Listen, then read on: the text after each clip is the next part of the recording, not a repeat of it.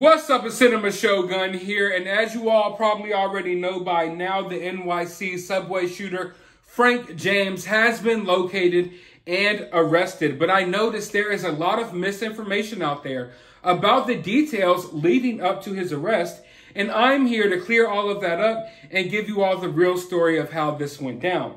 Yesterday, after he allegedly carried out this attack, he fled on the same subway train that he carried out the attack in. So literally the subway train comes, the doors open. You see that someone was already miraculously outside of the subway train, just knowing to record this moment. You see smoke pour out. You see people run out of the train. Well, apparently some people stayed on the train. Literally shots are being fired and everything. This is New York. A lot of these people didn't even bat an eye that were in, further down on the train, and they stayed on the train, and the attacker stayed on the train as well, and he escaped via the subway system. And I don't even want to use the word escape because it doesn't look like anyone tried to find him. In fact, he was roaming around New York City ever since the attack, ever since yesterday. This morning, he went out for a nice coffee. He was walking around enjoying the fresh air, decided to go get a biscuit at McDonald's, and he was literally waiting to get caught. I am not exaggerating. He was literally strolling around New York City waiting to get caught. No one caught him. No one found the guy. If he didn't turn himself in, he would still be out there on the loose. Notice what I just said. He turned his own self in. Yes, that's right, ladies and gentlemen. This story gets a little bit crazier. It turns out that this guy, Frank James, was getting impatient. The police weren't finding him. The police weren't putting enough of an effort up to try to find him. And he was getting impatient. So he called Crime Stoppers himself to turn himself in, or to tell the police the area that he was in. Literally, no joke. I am dead ass serious right now. He walked around New York City all day. We have various pictures of him around New York City, just chilling. Just chilling. If you live in NYC, chances are you had a coffee right next to him earlier today. Chances are he passed by you while you were walking to work. No one batted an eye. But supposedly NYPD, on the same block that he was caught on, they were down the street breaking up a homeless encampment. While Frank James, the NYC subway shooter, was outside Frank Jamesing it up. I mean, he looked exactly like the pictures. He was wearing the same outfit and everything, just chilling. Just chilling. Biggest city in the world. Cameras everywhere. People everywhere. Just right there, hiding in plain sight. And in all honesty, maybe that was probably one of the best strategies that he could have taken. Hiding in plain sight, because he's someone who could very much blend into a crowd. He looks like just any of the other guys that you pass by in NYC. But that's what the NYPD was doing. They didn't really catch the guy. The guy who actually found him, I think his name was Zach. He found him after Frank James actually made the call. So what happened is Frank James is chilling. He's eating a biscuit.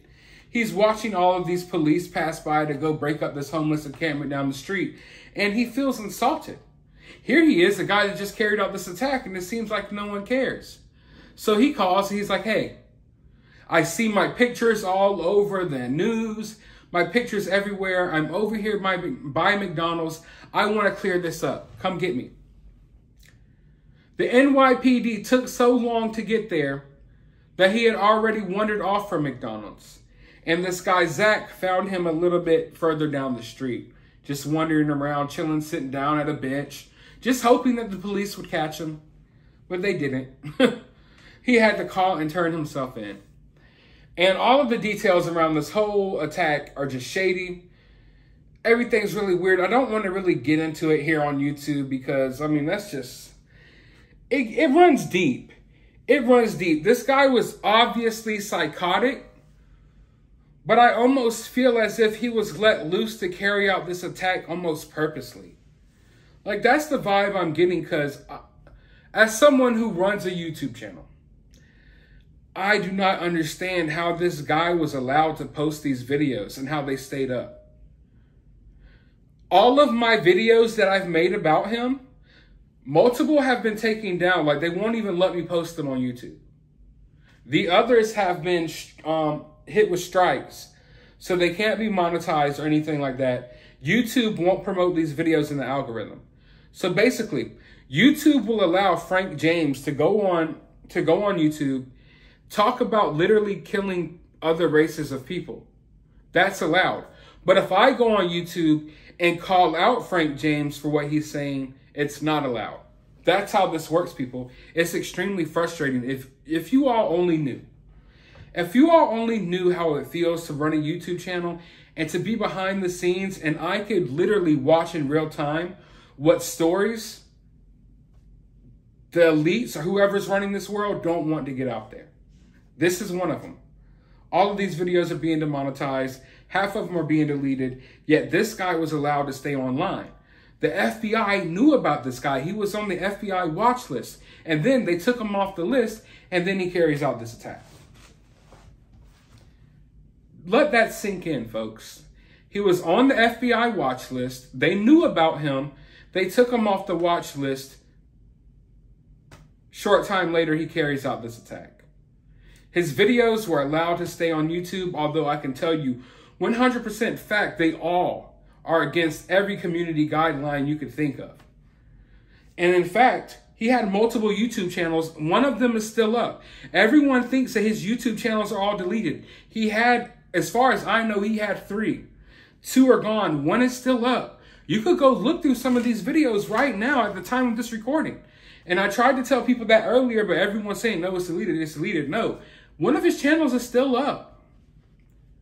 I can't post a link because when I post a link, they keep deleting it. So all I can do is post a picture of the YouTube channel, but it's still up. So this guy was on the watch list. He was recently taken off the watch list, and then he carries out this attack. And miraculously, although most of all the other cameras in these subway stations are working, this one stop, the cameras weren't working. Although there's a lot of police throughout the subway in different stops in New York City, there's not a lot of police here at the stop that day. So, I mean, there's just a lot of weird things. When these things happen sometimes, a lot of times it almost looks like, I mean, I don't know what to really call it. It's like it happens naturally, but it's almost like guided to happen.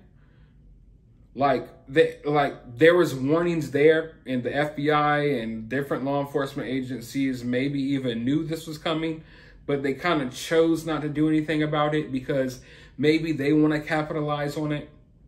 There's already some of the strictest gun laws you can think of in New York, but of course, maybe they want to crack down even harder. Maybe they want to bring the stop and frisk back at the subway stations if it's gone already. I'm not sure if they still do that or not. I haven't been in NYC in years. I haven't been to NYC since middle school. And I know the crime there is horrendous. And, oh man, it's such an incredibly crazy situation. But I wanted to clear that up because this story is undoubtedly going to get memory hold. It doesn't fit the narrative. We've seen this happen before already just recently with the Christmas parade attack. And they're going to shy away from this guy's motives. The FBI literally yesterday reached out to various news outlets and made them take down the description of the suspect. Because in their descriptions, they said the suspect was black. And they made sure that all of these media outlets took that out of their description. So yesterday, a lot of people in NYC were given a very vague description of this guy because they deemed it as, oh, maybe that's kind of racist or something if you just give the description of what the guy looks like. So half of these people had no idea what he looked like. And then again, they said the guy was 5'5", 170 pounds. This guy is definitely taller than 5'5", and he looks like he's 300-something pounds, maybe 4. So, I don't know. And like I stated, when he called in saying, oh, we got to clear things up. So obviously he thinks he's going to outsmart the police and say that he has nothing to do with all of this. Also, before I end this video, there's a lot of misinformation out there acting like this guy was homeless, broke, and mentally ill. I mean, obviously he probably has some mental issues, but he's not homeless. He's not broke. From what I understand, he actually has two places of residence. I think he just recently got a new apartment somewhere. He has a storage unit. He has the money to rent a U-Haul, drive all the way around NYC. Supposedly he was sleeping in the U-Haul. I'm not sure about that, but this guy is not some homeless dude off the streets. This guy is someone who had money and who, I don't want to say that he planned this out. Obviously he had a plan, but I don't know how long it took him to plan this out, because you just got to really go through his YouTube videos to understand, because sometimes, I mean, he would talk about certain things, like talk about him wanting to hurt people, but there was, I don't know. It's something that's really hard to explain. But I get the sense that maybe this wasn't something that he planned out for a long time, because just recently, literally just recently, he was talking about how he might do something like this, but he doesn't want to go to jail and go to prison, so he's not going to do something like this. So I don't know when he determined in his mind that he was going to do this.